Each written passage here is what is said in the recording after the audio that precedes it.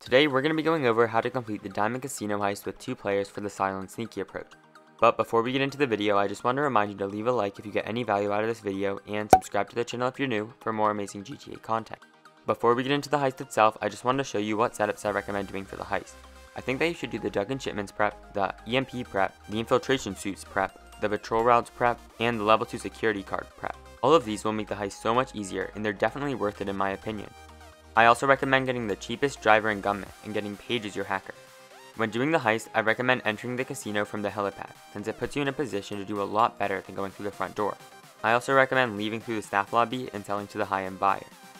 At the beginning of the heist, you and a partner will need to drive up to the cargo bob, which you'll eventually jump out of and land on the helipad. I recommend taking this shortcut to get to the cargo bob instead of using the normal roads, since you won't have to deal with any traffic.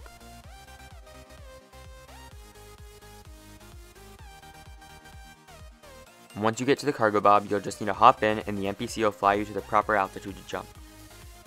When jumping out of the cargo bob, you're going to want to wait a few seconds before opening your parachute to avoid going over the casino.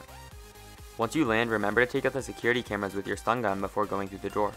After you go through the door, you're going to need to rappel down the elevator shaft. This is really easy, and it gives you better positioning when entering the casino than going through the staff lobby.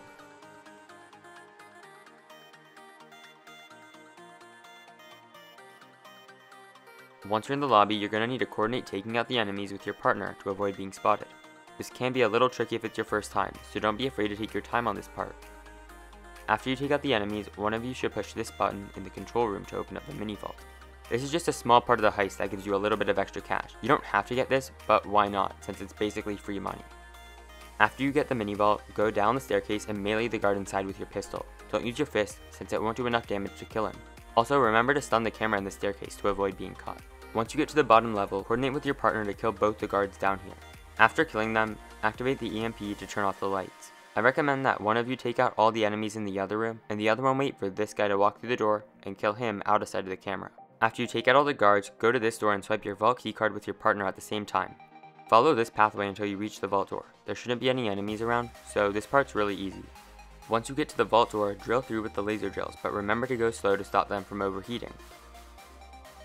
Once you're in the vault, I recommend that one person goes to the paintings in the middle room, while the other person goes to whichever room on the sides that has the first door locked.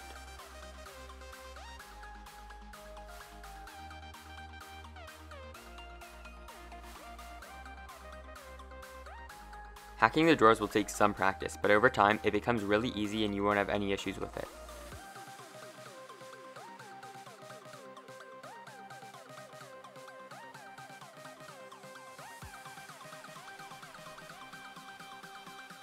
After you take the paintings from your areas, go to the last side and take the paintings from there along with the other person doing the heist with you.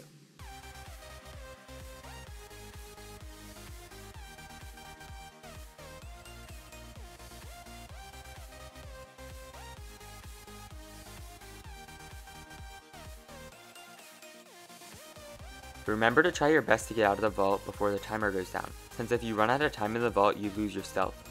After you get everything out of the vault, make your way back to the room you came from.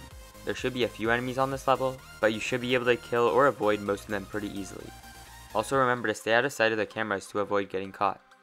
Then go to the staircase and go back up to the first floor, but remember to stun the camera. Once you're on the first floor, go back into the control room and take out the guards in there. Then open up the mini vault for a second time, since it usually will refill. After looting the mini vault for the second time, run around the back of the first floor instead of going straight through the front. While you're doing this, you'll probably need to kill 1 or 2 enemies, but this shouldn't be that difficult. Also remember to stun this camera, since it'll catch you if you're not careful. When you're leaving the staff lobby, you want to make sure that the guards are looking away when you do it, so you don't get caught. But it really doesn't matter if you get caught here, since you'll end up getting caught anyway shortly after leaving the casino. Once you leave the casino, I recommend that you go to the horse racing track and follow my path to escape the casino.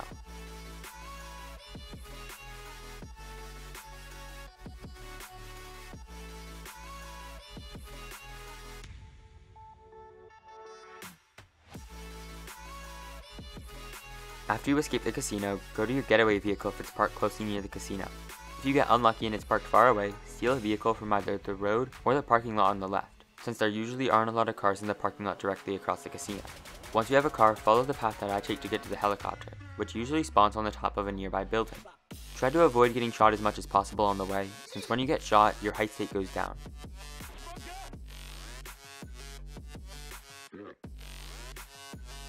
The helicopter doesn't always spawn, so if you get unlucky, go through the sewer tunnels to escape the police. Once you're in the helicopter, fly away to the buyer's location.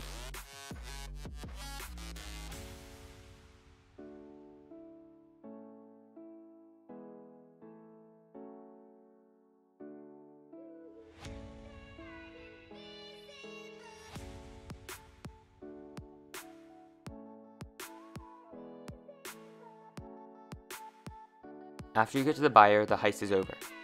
Thanks for watching, and if this video was helpful for you, don't forget to leave a like and subscribe to the channel if you're new for more amazing GTA content.